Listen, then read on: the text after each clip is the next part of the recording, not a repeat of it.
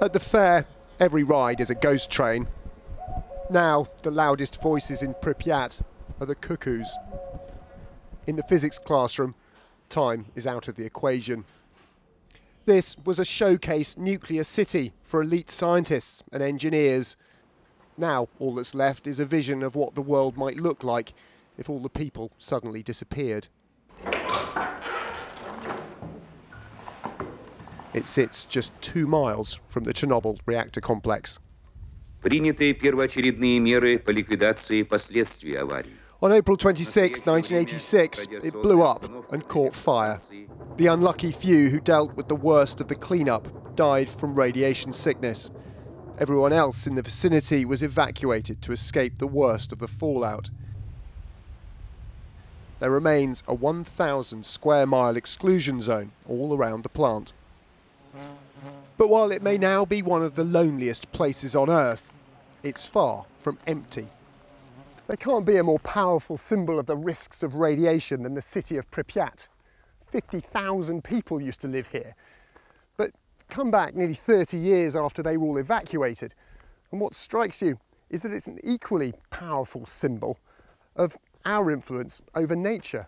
Because if you take humans out of the equation, the wildlife surges back despite the contamination.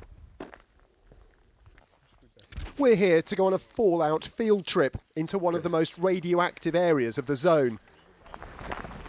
30 years on, there's no need for gloves and masks, but the boiler suits prevent us carrying contaminated dust and soil home.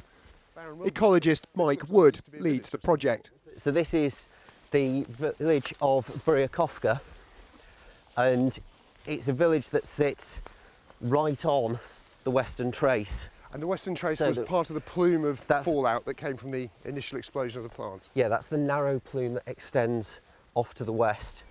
And at this particular location, the level of contamination was such that some of the buildings were deliberately demolished and they started clean-up activities.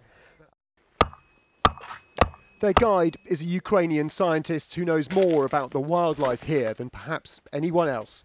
He's pioneered the use of camera traps to study ecology in this forbidden zone.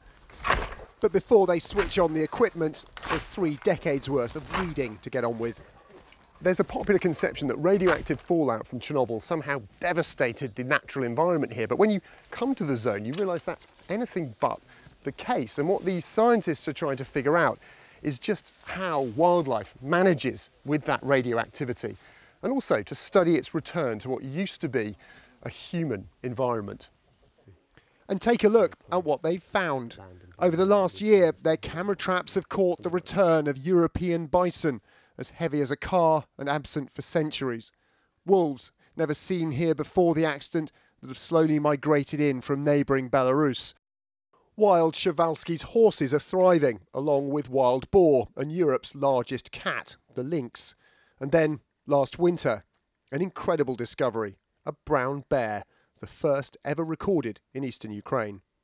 Do you say this looks like a healthier ecosystem than areas outside the zone in Ukraine? Absolutely, absolutely much more healthy. Because for wildlife, more important, absence of people, absence of their activity. But they need more evidence. They're putting camera traps in areas of the zone that receive varying levels of fallout. And they're not just looking, but listening. What we've got here is a wildlife acoustic recorder. Okay. So this is going to capture the soundscape of the area that we're in. It's going to capture the noises from the invertebrates, the flies that are buzzing around. It'll capture the sound of the birds singing. It'll capture noises of large mammals that are coming through this area. Right. And it will give us a picture, a sound picture of the biodiversity that's present within the area. It's much needed research. Some previous studies claim to have found serious impacts of radioactivity. But so far, this team's work has found little effect outside the most contaminated areas. The studies are quite confused as to whether or not that's the case. So actually our study here in Chernobyl, it's about trying to understand more about the way in which the animals in Chernobyl are faring. If that's showing no real significant change at a population level, then perhaps we then need to start rethinking our assessment of exactly what level could be described as safe. And even in highly contaminated animals, there's scientific debate about what the harmful effects of radiation really are. I'm standing now above the cooling ponds of the old reactors. Take a look at these fish. These Wells catfish have grown up to 8 feet long. They've been described as radioactive mutants. And it's true, studies have shown damage to their DNA from radioactive mud in which they feed. But by every other measure, they are healthy and numerous. The truth is, they're this big because they like bread from visitors, and no one is allowed to catch them. It makes it hard now to imagine the disaster in this reactor released 400 times the amount of radioactivity as the Hiroshima bomb. This long after the disaster, most areas of the exclusion zone aren't actually that radioactive anymore, but because of the way the fallout fell immediately after the explosion, some areas are still really very radioactive. This is about 1,500 times normal background radiation. It's not harmful in small doses, but you wouldn't want to spend too long here at all.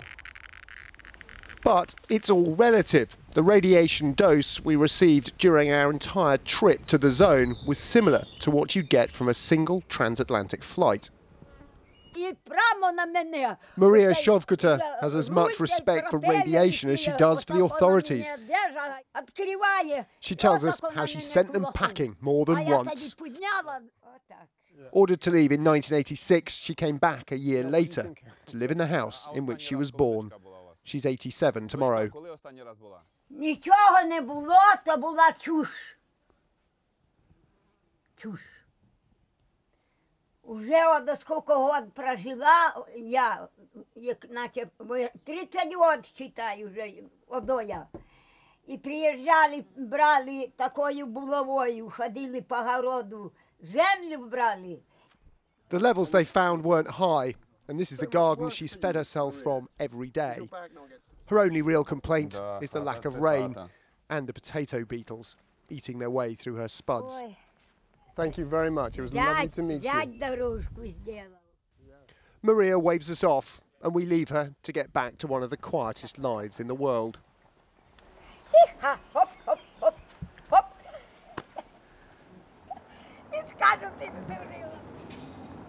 Then it's back along the decaying roads and into the bush to check the camera traps.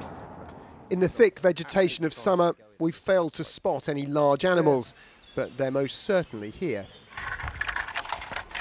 A shot from overnight of just the sort of animals the team are here to study. Look at that, mother and baby moose. Yeah. What a fantastic shot. Chernobyl was a human disaster in every sense. It cost lives, hundreds of billions of dollars, and perpetuated a fear that follows nuclear power to this day. But another part of its legacy is now emerging. The mess left behind banished humans and gave nature the upper hand. This zone is now one of the few places in the world that's getting wilder. Tom Clark, Channel 4 News in Chernobyl.